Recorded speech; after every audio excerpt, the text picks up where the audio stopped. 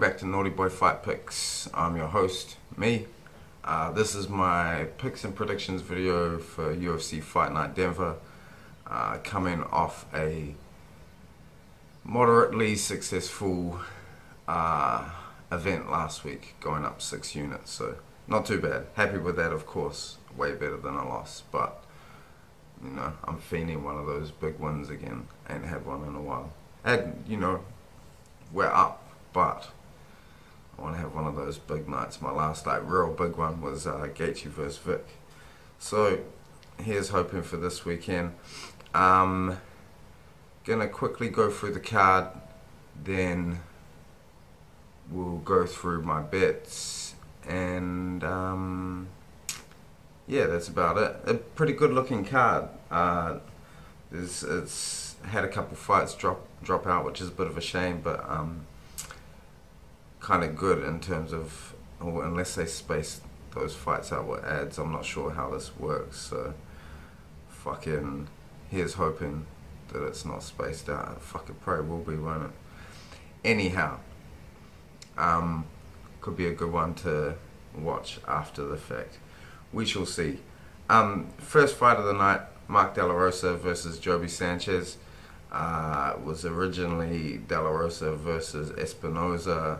Not sure what happened to Espinoza. I haven't even looked that up. Oh yeah, by the way, obviously this is probably the latest I've got a video up before an event in a long time. I've had a hectic week. I'm tired as shit.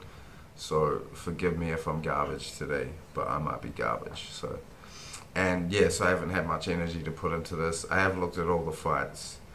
But yeah, I didn't go back to this matchup, but I am familiar with the guys. Joby Sanchez has gone 1-3 in the UFC. Win over Matsuda, losses to Hayes, Herrera, and Sanchez. And Mark De La Rosa is 1-1 with a loss on debut versus Tim Elliott, and then a win over Garcia. De La Rosa is 10-1. Joby Sanchez 11-3. This could be a fun fight. I have not had a great look at it since it was made late, but I am picking De La Rosa to win here, and he has won 60% of his fights by sub, so I'm going to pick him by sub. I have got him included in some parlays here also, so he appears to be a pretty heavy betting favourite, and he's yeah, lots of people are playing De La Rosa, so I'm playing De La Rosa as well due to my lack of time. Hopefully that pays off because I haven't done the due diligence on this fight. But anyhow, next fight of the night. What did I say my pick? De La Rosa by submission. Next fight of the night, Joseph Morales versus Eric Shelton at 125. Division soon to be dissolved, so these guys are going to want to fight their asses off, or they might have already been told they ain't got contracts no more. Where are we? I should have some notes on this one here. Sorry, I got so many windows, so many screens open to try and do this. Oh, the order's been fucked up too now, so my shit isn't in order. Apologies. Morales versus Shelton. So Morales 9-1. 5 wins by sub. His last fight was his first ever loss, and that was against Davison Figueiredo, the 15-0 Brazilian guy. Lost by KO in that fight, so pretty tough way to take your first L, but Figueiredo is a fucking animal at 125. Morales only 24. He has not got a takedown in his 2 UFC fights as of yet. Shelton averages a few takedowns per fight. Some fights I think as many as 5 or 6. Morales looks a bit lost on his back. He had a good debut. Dropped Sanchez and then locked in a choke. But yeah, then when he had that big step up, he looked pretty lost. As for Shelton, he's 11-5. He is so his record so far in the UFC doesn't look spectacular. Where is he? Yeah, so he's 1-3 in the UFC. but he has outstruck his opponents and in pretty decent margins in 3 of his 4 UFC fights. So 2 of those losses he outstruck his opponents, which is interesting. Shelton's never been finished. He's been to a few splits. Went to a split with Jared Brooks. He looks faster than Morales, has nice kicks, more weapons, good wrestling and control. I think Shelton will win this fight with activity. He should score takedowns, I imagine he will, and get good control time. So I'm picking Shelton by decision in this fight. Next fight of the night, what do we got? Devontae Smith versus Julian Erosa.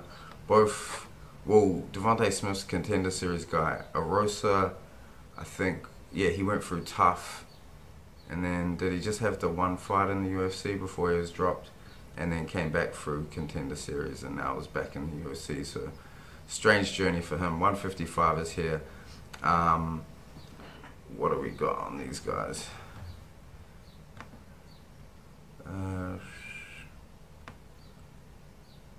So Smith, he's 8-1. 7 of those wins by KO.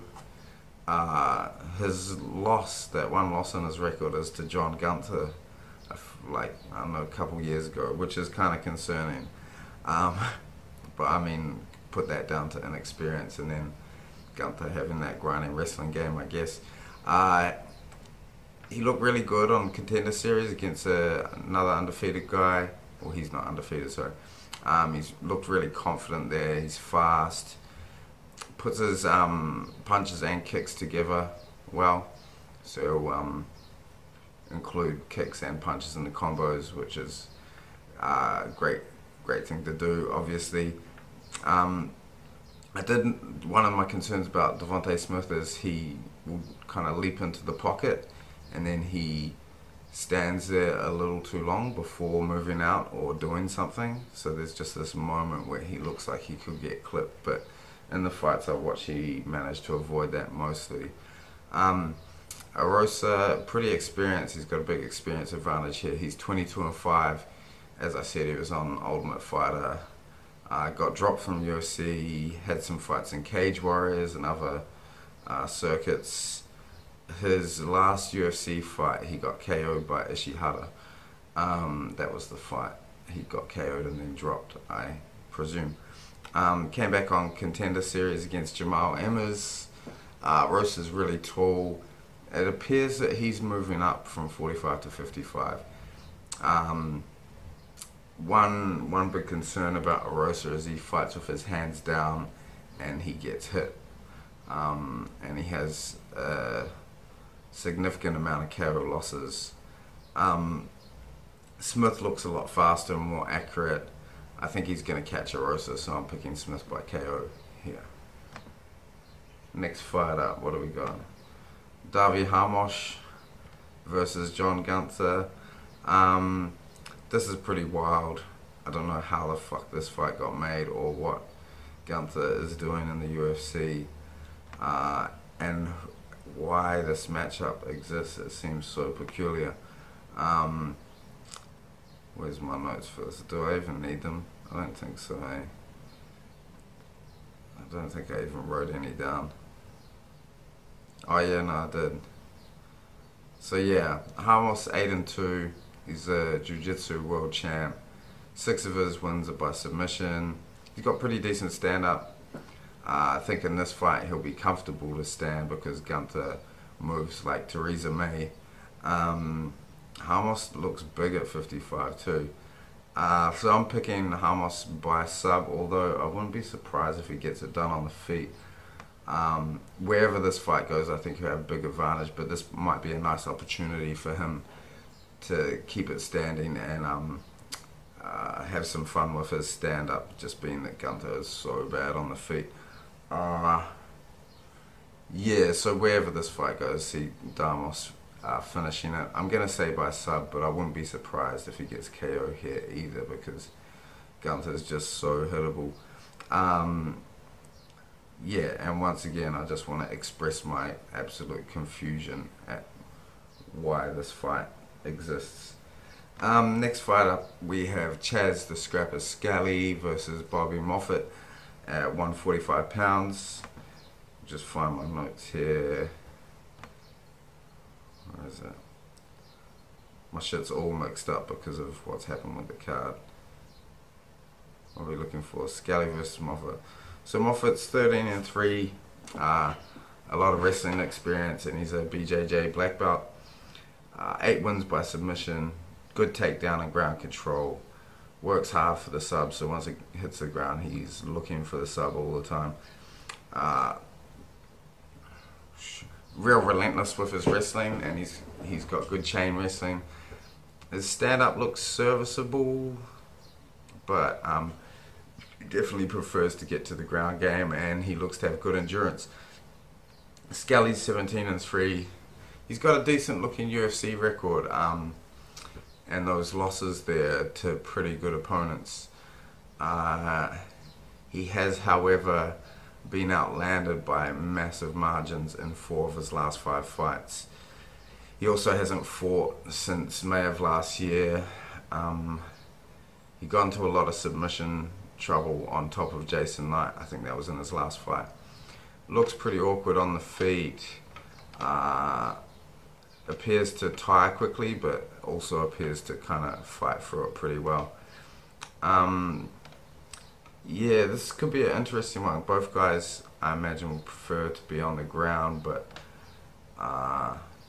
yeah, I think I'm giving Moffat the advantage in all areas here, and I think he's still the developing guy, where I think we'll see the same Chaz Scally we've seen before. Yeah, Scally's never been subbed before, so I'm going to pick Moffat here by decision. I think he can outpoint him on the feet and win the ground game as well. So, Moffat by decision there. Next fight of the night, we have, where are we? Ashley Yoder versus Amanda Bobby Cooper. Amanda Cooper coming off that, well, there's lots of shit been going on in her personal life, which is kind of concerning. Pretty heavy shit too. Both of these fighters have pretty bad looking UFC records, both young and inexperienced. Hard to call. Ashley Yoder's got a pretty nice back take, and I'm not super invested in this fight, so I'm just going to pick Yoder by a submission here.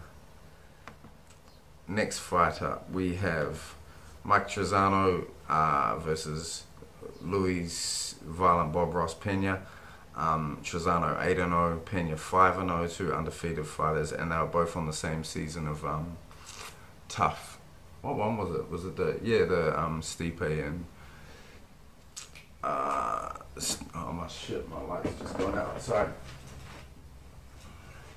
The Stipe and fucking DC one. There we go. So the line has just shifted real dramatically in this fight, and Pena is paying pretty decent money now, which is curious. It's making people suspicious, but I'm just gonna take that on face value. I've got Pena in a couple of parlays, and I thought they both debuted on the same card. The finale for the one that Adesanya main evented, and Trizano had a pretty lackluster performance against what's his guy, the guy that looks like Rose Namajunas. Can't remember his fucking name, but yeah, it was a pretty fucking lackluster fight, and Trizano just didn't really seem to have much, what do you call it, much fucking instinct for the fight. And he also wears that stupid fucking hat. Whereas Luis Pena went out and he was against, what was his name, the SBG guy, Smullen, and Pena went after it. And just, so I think Pena is more skilled, but also think there seems to be this big degree of difference in where these guys see themselves heading. And I think Pena's got a lot of self-belief. He's down at AKA. I think, is Trizano Tiger Schulman guy? I think he might be. which I like that camp. I like the way those guys fight. But yeah, I think Pena is getting the rub. He's getting some promotional weight behind him. He's been mentored by guys like DC, and I think that's just going to be too much. So I'm picking Pena to win by submission in this fight. Next fight up, Macy Barber versus Hannah Cifers. Don't know shit about Cifers. It's her UFC debut. Oh, it's both their debuts actually, but Macy Barber was on the Contender Series and looked really, really fucking good in that. So Barber's quite exciting. She's just 4-0, so very inexperienced. But I haven't really looked at this fight, but I'm going to pick Barber. And what was the method? Barber by KO. Ooh, we shall see. Next fight of the night we have Beneil Dariush versus Thiago Moises. I was really trying to remember how to pronounce that properly, but I listened to, I watched a fight of him that had Brazilian commentary. Well, Portuguese. Is it Brazilian or Portuguese if you're talking about it being commentary? Never mind. And I did get the correct pronunciation from listening to them say it in Portuguese, but now I've forgotten it. So Moises is 10-2. He's a jiu-jitsu guy, only 23 years old, looks to be improving each time out. He can start pretty cautious. He's never been finished. Looks like his stand-up is coming along in recent fights. Got a KO in his Contender Series fight. Pretty nice hand speed. He also knocked out Jamal Emmers in the 5th round of a fight quite recently, so that's encouraging. As for Dariush, 14-4-1. He's coming. His last 3 fights have been loss, draw, loss. So on a bit of a skid here, where he was kind of a guy a couple years back. The loss to Barboza, draw with Evan Dunham, and then that loss to Alex Hernandez, which was pretty devastating. Dariush throws everything with power, and he can fade throughout the fight. He has some pretty great wins and then some questionable losses as well in his record, so not a super consistent guy that you can trust. And he's had just the one finish in his last 8 fights, which I think is the knockout of James Vick. It must be. Yeah, I like Moises to be able to handle Dariush and outlast him. Could be a slow start, but I think he'll take over from round 2 onwards. So I'm picking Moises by, was it decision? I didn't write it down, but yeah, the same Moises by decision. Next fight up, we have Raquel Pennington versus Jermaine Durandamy. Both these fighters coming into this fight off some odd circumstances. Obviously, Pennington taking that fucking beating and wanting to quit versus Amanda Nunes. That's not an indictment on her. She did want to quit. I'm just saying. And yeah, she was getting the shit beat out of her in that fight. Durandamy obviously got the 145 strap and then didn't want to defend it. She's kind of a weird character, but I listened to an interview with her recently, and yeah, I don't know, she's a strange character, weird European. But yeah, I don't know. Pennington's 9-7, so she's got a checkered record, but has been good lately up until that Nunes fight. Durandamy 7-3. I just want to check, because was that Durandamy's debut where she won the title? I don't know. Fuck, she's had a bunch of UFC fights. Oh, are they counting? Yeah, so she got wins over Julie Kedzie, lost to Nunes, and some other names I don't recognize. Pennington was on that fucking streak, so she beat Andrade, Betch Correia, Simone Phillips, Misha Tate, and then she had the loss to Nunes. So she's also had that injury as well as, so that fight back against Nunes, she was coming off that horrific injury. Anyhow, I'm waffling on about bullshit. I see this fight. I see Pennington having trouble with the range. Durandamy's pretty good striker. She's got the Dutch kickboxing background, and I think she will be able to pick Pennington apart. Oh, little alliteration there. Pick Pennington apart from range, and I see Pennington really struggling with that. So I got Durandamy by decision here. She does have some powerful hands, so wouldn't be surprised if she hurts Pennington. And yeah, I'm just wondering how that last fight of Pennington's is going to affect her, whereas I feel like Durandamy's going to come out and she's going to have a bit of a point to prove. So yeah, I'm pretty confident that Durandamy gets that done there. Next fight up, Donald Cerrone fighting Mike Perry, and I believe this is it's crazy, but this is the heaviest fight on the whole card. So welterweight is the biggest boys we're going to see fight this on this card. Kind of a tough one to call, because I believe stylistically this, if you're just going purely on a stylistic matchup, Cerrone should win this all day. He's got better range striking, better counter striking, and he's just the better striker, and probably the better wrestler as well. Although it is alleged that Mike Perry does have some wrestling, but he never uses it. However, Cerrone continues to look more and more fragile each time we see him out, and that's a pretty major concern. And I am picking this fight based on that fragility. I think, yeah, you can get Cowboy out of there.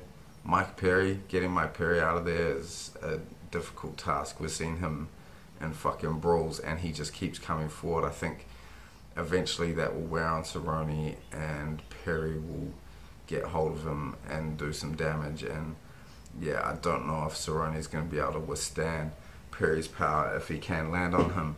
So I'm picking Perry by knockout here, possibly early, because Cerrone does start slow, tries to make his reads. But yeah, picking Perry here, but yeah, it kind of feels like a fight Cerrone should win. But I think, fuck it, he's been in this game so long and taken so many fights, taking so much damage. It's just, when is this gonna, is this the point where he loses to a guy that he is a much better fighter than? So we shall see. And always good having Mike Perry there for fight week. Entertaining stuff. Main event of the night, Chan Sung Jung, the Korean Zombie, versus Yair Rodriguez at 145. Yeah, super difficult to call this fight. So much going on. Yair replaces Frankie Edgar on a couple weeks' notice, which is one thing. Both of these guys coming off long layoffs. Yair's last fight was a demoralizing loss to Frankie Edgar.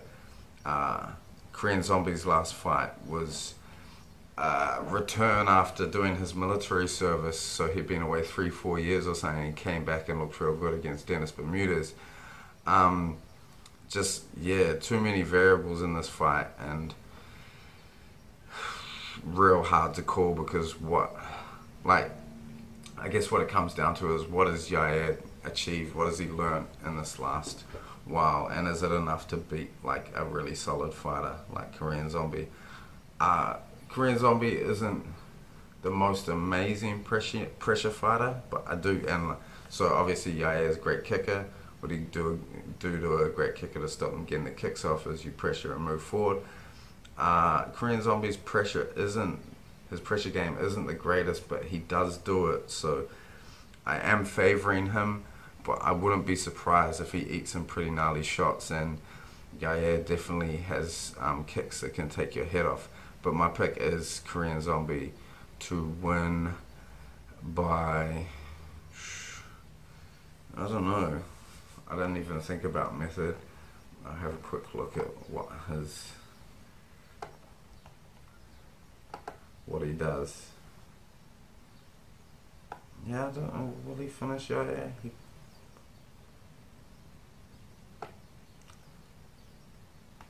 Yeah, you got quite a few KOs. So yeah, I'm gonna pick Korean Zombie by KO there, and that is that. Now for my bets. I have the one straight play on Moises to beat Dariush, and then I've got what are essentially straight plays on Moffat and Shelton, but I've parlayed them with Davi Hamosh because I think that is such a lock, and I wanted to try and squeeze as much value out of that fight as possible. Um, I've got Hamosh, Pena, and Tyson Pedro parlayed. Tyson Pedro obviously fighting Shogun shortly. Then I've got Pena, Durandamy, and De La Rosa parlayed. Then I've got Hamos, Perry, and Ponzinibbio parlayed. And then I've got Pena and De La Rosa. Yeah, and that's all my plays for this week. And I think I will probably leave it at that. I had a look around for some props, but I didn't find anything that I particularly liked. What's the news this week? Did people see the Stipe interview on MMA Hour? Still whinging about DC thing, now taking to insulting Derek Lewis, which gave me a thought. I was like, I want him to fight Derek Lewis because looking back at, I think, well, he got the finish in the Hunt fight eventually, but looking at the Hunt fight and the Ngannou fight, where Stipe wrestled strikers that are better than him or more dangerous than him, he definitely gassed and got tired keeping big, powerful guys on the ground. Against Derek Lewis, that could be a recipe for disaster. So I would love to see that be Stipe's next fight, and to see him get knocked out by Derek Lewis and be humbled and go way back down to the back of the line, because his whinging is not becoming. Other news, obviously, looks like the 125 division is being fucking dissolved really quickly. Lots of guys coming out saying their contracts are gone. Real concerned that this may affect Kai Cutter France from City Kickboxing, who is making his debut in Adelaide. I hope not. He does have a record at 135, good record there. So, and I wonder if City Kickboxing has a bit of push now that they got Israel, the hottest new prospect in the UFC there, plus Dan Hooker doing really well. So hopefully Kai keeps a contract. And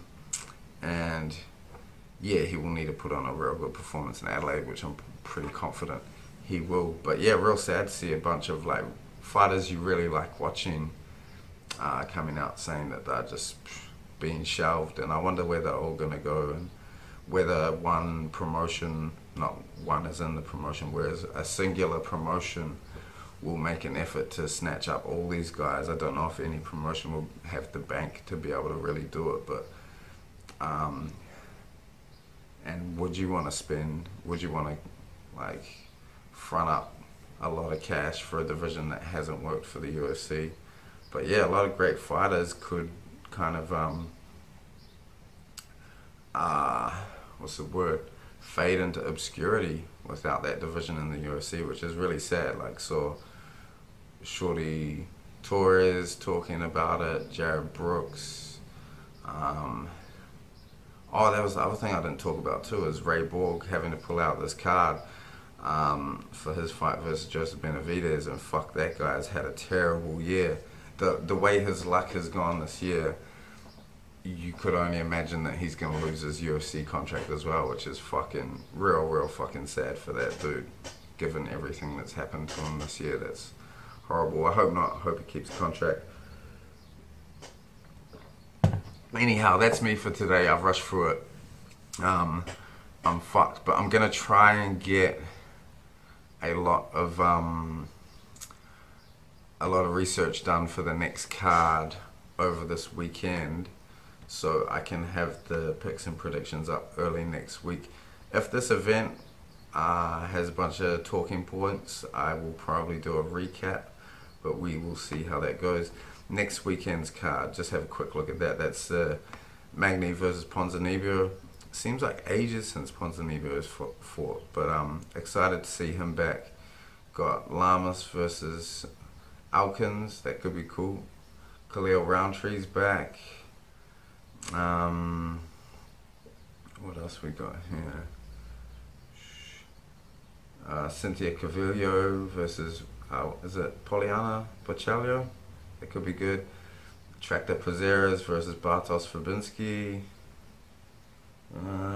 Pantoja versus Sasaki. Yeah, it's a reasonable card.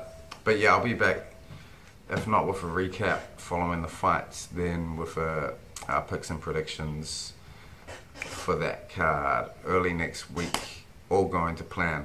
My time is about to get a bit better. I've been doing night shift and day shift recently, which is fucking killing me, hence why I've been so slack. But yeah, I'll be back with that. Subscribe and like, hit me up with some comments, so I got some shit to answer in the recap video, and that'll make me more likely to do one. But yeah, thanks for watching, good luck with your picks this week, and let's get some fucking money.